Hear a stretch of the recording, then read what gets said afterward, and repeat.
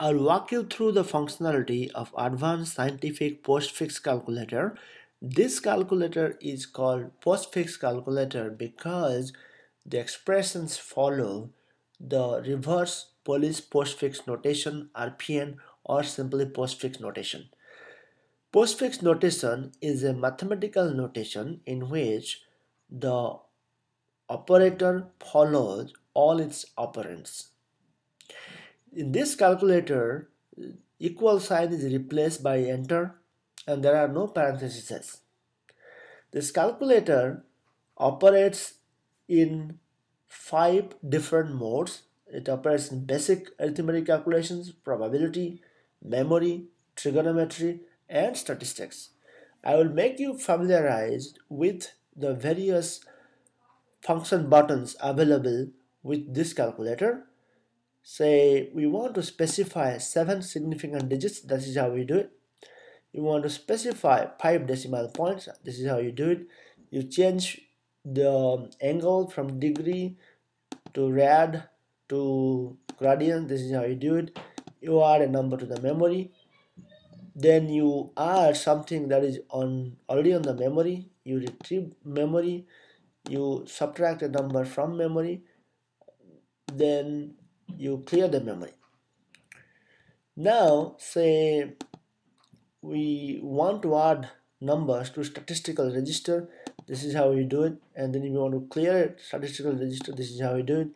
Say you typed a number and by mistake you type 6, you want to delete that, this is how you delete the last number, then you type something else. To display pi, this is how you do it. And now say we want to round a number, so this is it, and then we do round. Say specify 3 decimal points, and now say 2.369 etc. Now you do round, this is how we round it.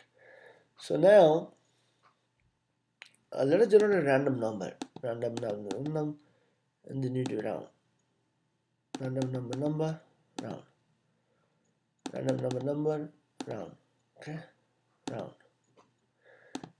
number, and then round, okay. To clear the register, then to clear everything, and say we type in a number, we want to change the sign, this is how I do it. To type in an exponential number, to make it negative, this is how you do it. Say you have a number 1 e, say it has a negative decimal point, you want to make a negative, this is how we actually do it.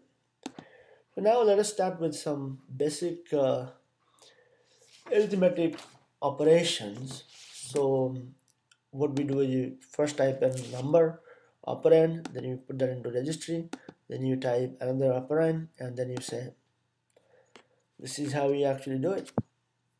So now let's clear all. So 3, we put that into register, then 2 minus, this is how we do it. Say 2, we put that into register, 3 minus. Say you want to multiply with 6, you want to divide by 2, so you get the idea. This is how the basic arithmetic operations are actually done. So now let us perform some of the fraction calculations. So 1, 4, 5, you want to simplify, this is how it's done. So you want to put that into register plus, this is how you did done. So you can actually 2.3 you can plus, this will get you a real number. So now let us say 5 the square, now you have square root, cube root, say 7, put that in number, 2, so that should be the square root of 7. So e to the power 10 to the power log x nx, natural log x, reciprocal.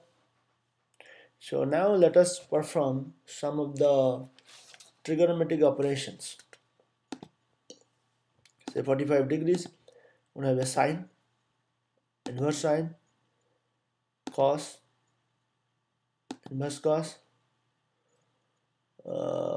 tan, inverse tan. So now let us perform the hyperbolic functions. So 5 hyperbolic sine, inverse sine, and now you can perform the rest of the operations. So 45 degree hexadecimal numbers for minutes. You know the sign of that because we are doing hyper sign. So let's remove hyper. So 45, 5, 7. So this is sine, inverse sine. Now let's perform some of the percentage operations. Say 12, 5%. This is how we get. Now apart from the rectangular to polar, so 12 is one coordinate, 5 is another coordinate, so rectangular to polar, and to get the angle, this is what we do. So now say 45, we put that in register, so 5 is the angle here in degrees, and now this is the x coordinate and this is the y coordinate. Let us perform some of the scientific operations. So 1 4, that is a number. So 3 e 7, so we do plus. This is what we get. So now let us perform some of the statistical operations.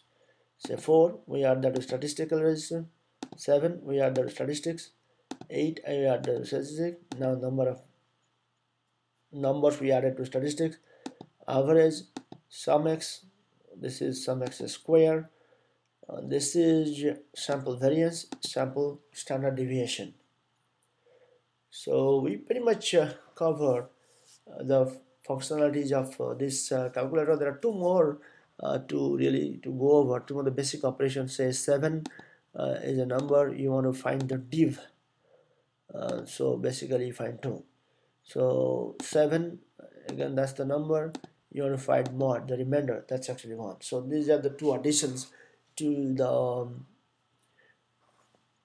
advanced scientific postfix calculator.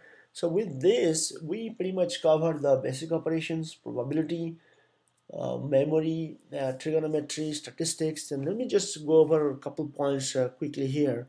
The ncr, npr, and then the factorial. Say 12, so that's the factorial of 12. Say 12, we push that to register, and 5 we find out ncr, and then say 12 and we push that to register, and 5 we do npr. This is what we get. So these are the, with this we pretty much covered the functionality of the advanced scientific postfix calculator. Thank you very much.